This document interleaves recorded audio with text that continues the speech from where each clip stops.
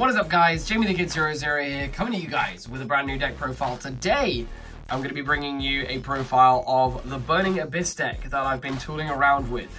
This isn't the exact build I took to my locals that I spoke about in yesterday's video, but honestly, this is a bit more of a refined build that myself and a friend played on Dueling Book a couple of weeks back. Honestly, I'm fairly happy with it. There are definitely some kind of changes I would make.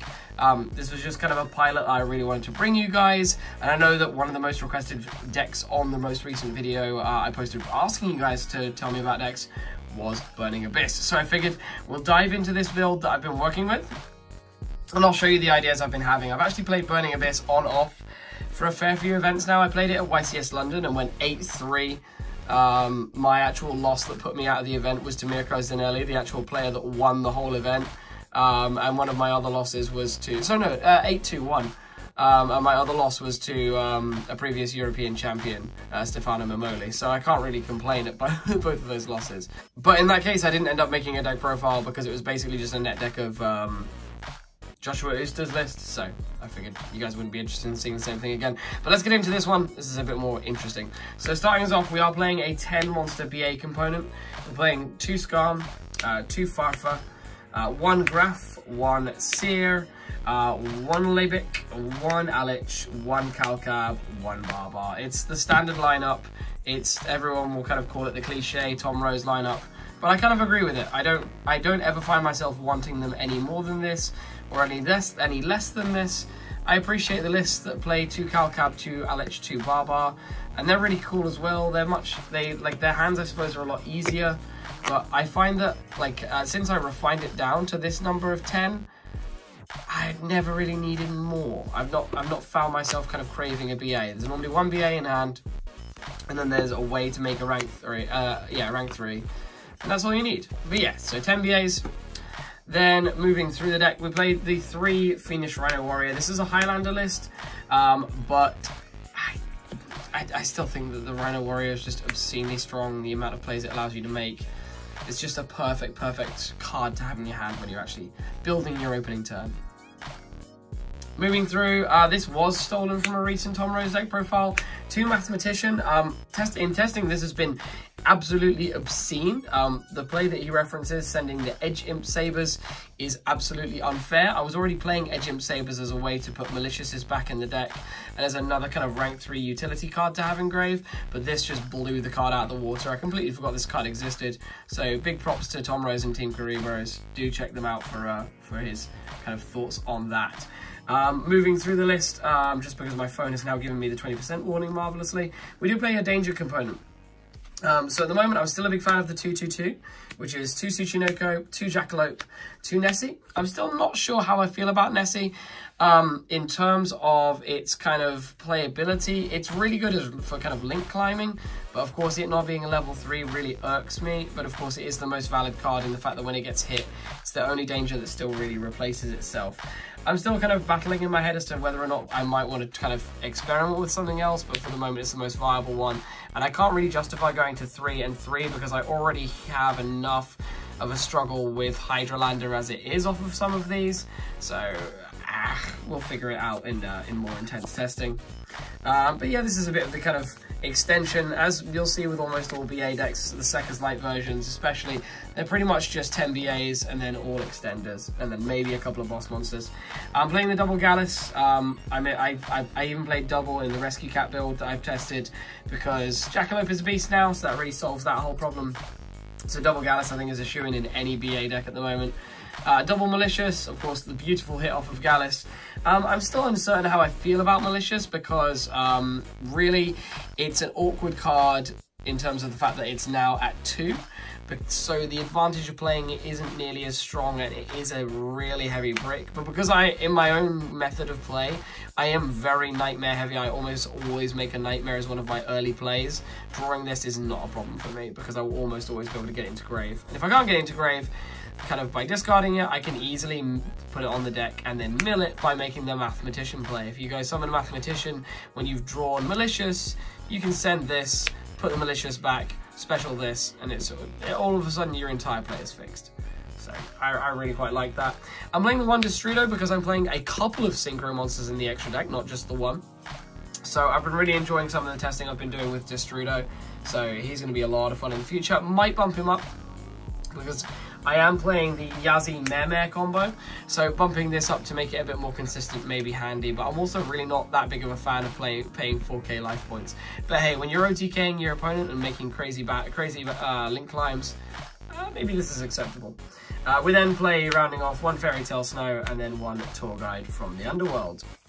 Then to round off the monster count, we are playing a few hand traps because I actually treat these as legitimate tuners for my plays, which we'll get to in a moment, which is 2 Ash Blossom and Joyous Spring and 2 Ghost Ogre and Snow Rabbit. And then, of course, no Highlander BA deck would be complete without 3 copies of Orbital Hydralander. Just absolutely obscene card. You're basically winning the game if you draw this. So but yeah, that's the main reason I like playing the deck. Hydralander is just unfair. It's the one card that really makes it possible for you to go kind of like outright win if you go first. If you get forced to go first, Beatrice, this is just game. So that is the total monster lineup. That should be 37 cards. And then, of course, for the spells, we are playing 3 Sekka's Light. I'm trying to pick up some more supers. I've got 2. I can't find a second at the moment. And then I need to get a third. And then, because, I mean, look at these. These are gorgeous. Need to pick up a few more of those. But yeah, Sekka's Light is just unfair. If you draw it, you're probably winning the game. So, like, that's why we play the deck. Then, in terms of the extra deck, it is as follows. And I'm not sure how I feel about the Link monsters in here, but it's kind of like the Link monsters that I wanted to just jump to when I put the deck together. Again, because of my work situation, I kind of just throw decks together for locals, based purely on theory, usually on my lunch break, just before I actually go to the locals in the evening. So we're playing 2 Dante, 3 is still wholly unnecessary, 2 is all you'll ever make. 1 Beatrice, and I'm still playing the Pilgrim. I'm an absolute Pilgrim addict because I make Beatrice pretty much every single game.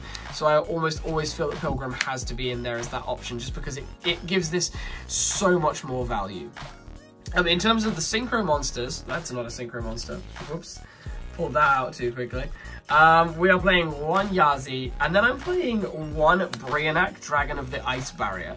So Brionac is an interesting play because it makes all of your hand traps valid tuners, and it makes this guy even more interesting when you're interacting with like level 4s that you have in the deck, especially Snow. And this lets you essentially unpick some of your awkward hands. Cool plays that this includes is you can make this, send Malicious from hand, activate Malicious, special another Malicious, and overlay the 2 into Beatrice. It's a crazy strong board clear that can discard your dangers and activate their effects, activate BAs. It's really, I really like the interactions that this brings to the game, and I felt like it was stronger than, oh, what's his name? Than Virgil. So I thought this guy would be a good bit of fun. So I put him in. We've tested it on Dueling Book, and it was pretty good. But I haven't actually managed to summon it in real life, even though I have this gorgeous DT one. But who knows? We'll continue testing him and see how he goes. But yeah, Brionac. Love it. Then for the Link monsters, like I said, this is kind of just like a Link brew. 1 Link Spider because we're playing the Mare, and it lets me use the tokens. Underclock Taker because you need it for the Beatrice play. A Nightmare Complement in the form of 1 Phoenix, 1 Cerberus, 1 Unicorn. I really want to go back to 2 Phoenix, but we have to find the space. I'm then playing 1 Curious for the Snow combo, 1 Trisbania because it's just unfair the kind of back row blowouts this card creates, and then the 2 Borreloads, or the Borreload and the Borrel Sword. Borrel Sword just creates obscene OTKs out of nowhere as long as you have 4 monsters you can summon, which is just dumb.